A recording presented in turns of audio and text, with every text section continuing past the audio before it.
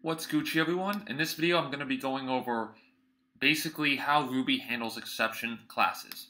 So I'm going to get rid of this for right now. And what I have in my accept.rb file is a begin, rescue, and end block.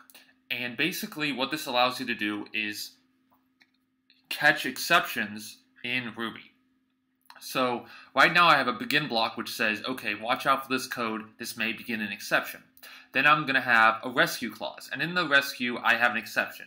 In this case I have the grandfather of all exceptions, the great ancestor exception. And I have this arrow syntax, and what this arrow syntax means is it will put the error, the exception, in a variable for me so I can print it out. So in this case, what's going to happen is if there's an exception anywhere between in this begin block and rescue, if the exception happens, all of it is going to get caught by this rescue, and then I'm going to do something to either resolve this error or return out of the program.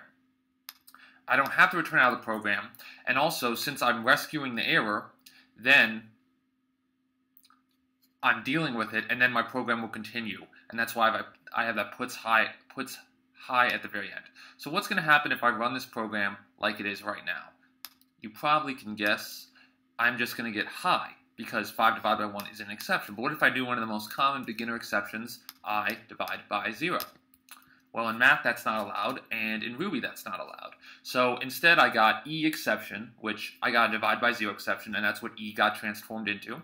And then I still resolved that and put an exception with it.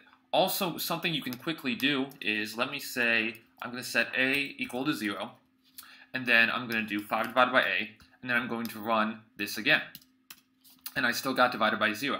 One thing you can do is you can use the retry block. So what I could do is if I get an exception, I could do retry, and what retry will do is it will retry the begin block loop.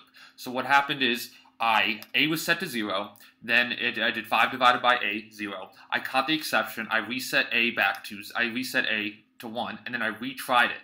So retrying it did not cause an exception. I also didn't puts the exception.